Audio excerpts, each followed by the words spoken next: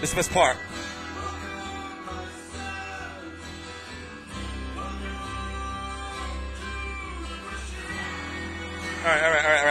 All right. Copyright. Denis Lebedev, cruiserweight. He's a Radbinsky fighter. Radbinsky is the promoter of Alexander Povetkin and pretty much all the prominent Russian fighters. He is a cruiserweight. It's really hard to describe his style, but you may remember him for knocking Roy Jones out. That split or majority decision, I believe it was a majority decision loss to Marco Huck back in 2010. I was barely covering YouTube at that time. He fought James Toney. Of course, he fought that James Toney, the over-the-hill James Toney, because he's been over the hill for a long time. Who else? Let me pull up his resume. I know he fought Latif Kiyoti.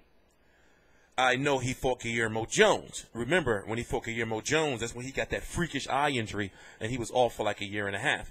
But now he's back facing a cruiserweight who a lot of Americans should be somewhat familiar with, depending on how hardcore of a boxing fan you are, because he fought on a Rock Nation card.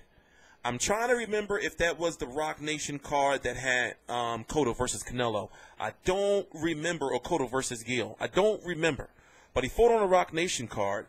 He's also fought on a Premier Boxing Champions card, a PBC on Spike, I believe it was. So he's been around. He is a Abel Sanchez fighter.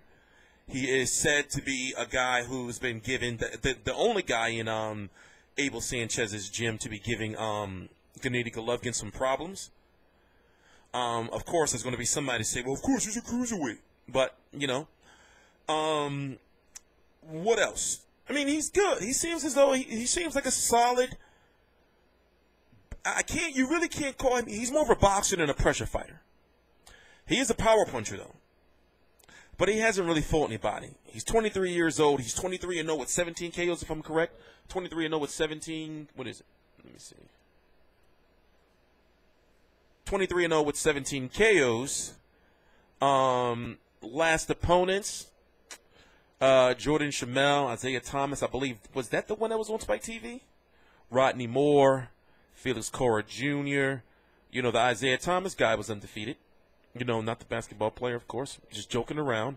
And really, there's nothing there. So now this is actually a big step up for him, you know, in competition. Because, as I said, looking at Lebedev's resume, you got Ramirez, who is a known name, Latif Kiyoti, who is a known name, Guillermo Jones, the one who broke his eye, James Toney, Roy Jones, you know, Marco Huck. So already right there, he's, you know, in Enzo.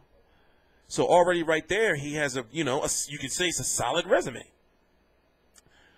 And when you look at the cruiserweight division as a whole, you got Alexander Usyk, which is a video I'm going to be doing next. His last fight, he's now the WBO cruiserweight champion. Very good Ukrainian fighter. Very good friends with Vasily Lomachenko. And if you haven't watched him yet, he's a very good overall boxer.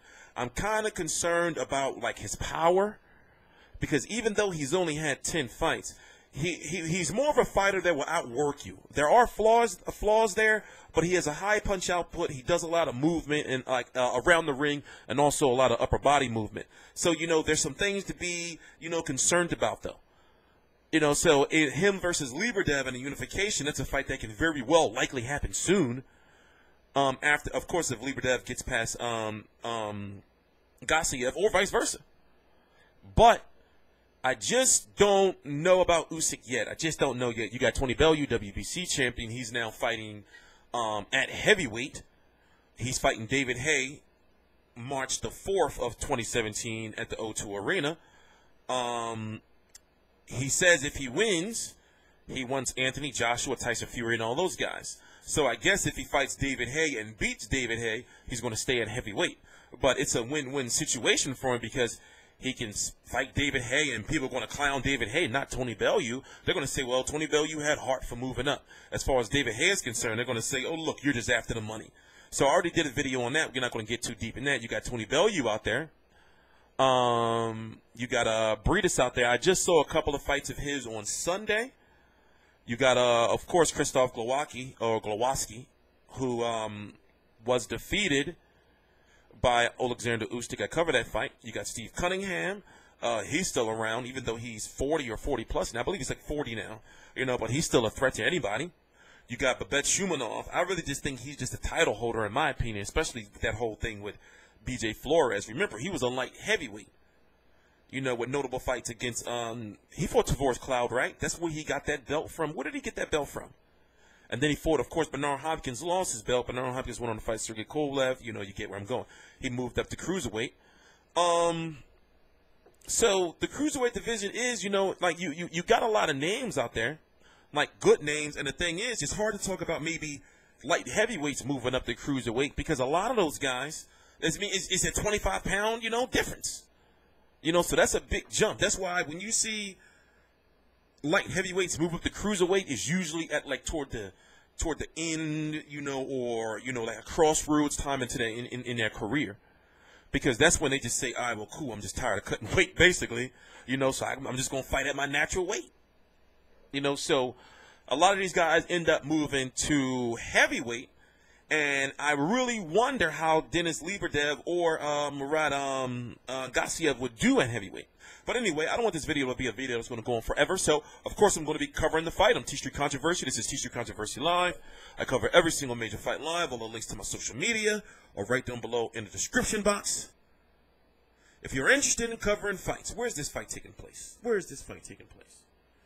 If you can break the language barrier for me, and if you understand this video, if you're interested, oh yeah, we need somebody in Russia. If you're in Moscow, or if you're in Russia, right, and you wanna cover fights, you wanna help me cover fights, you wanna go to fights for free, you have to work, but go to fights for free. Free. You have to work.